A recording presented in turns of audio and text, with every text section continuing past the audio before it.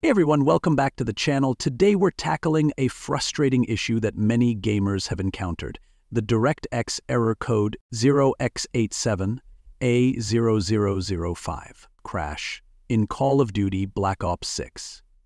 If you're experiencing this problem, don't worry. We've got some solutions that can help you get back into the game smoothly. First, let's understand what this error means.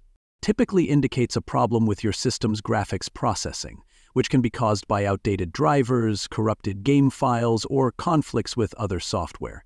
To resolve this, we'll start by updating your graphics drivers. Whether you're using an NVIDIA or AMD GPU, visit the manufacturer's website to download and install the latest drivers compatible with your system. Keeping your drivers up to date ensures optimal performance and can often fix unexpected crashes.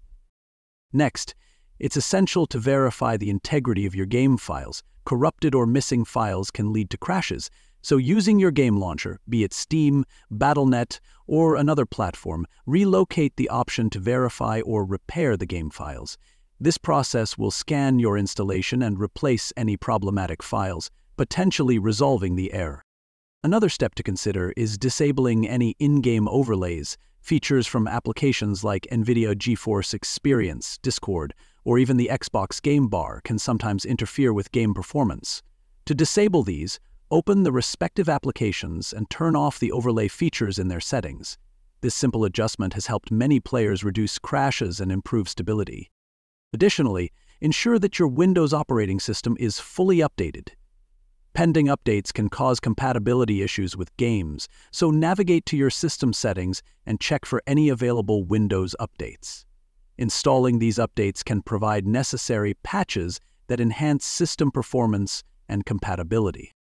If you're still encountering the error, try running the game as an administrator.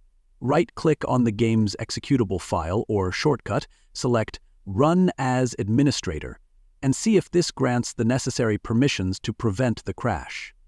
This method can sometimes bypass restrictions that cause the game to malfunction.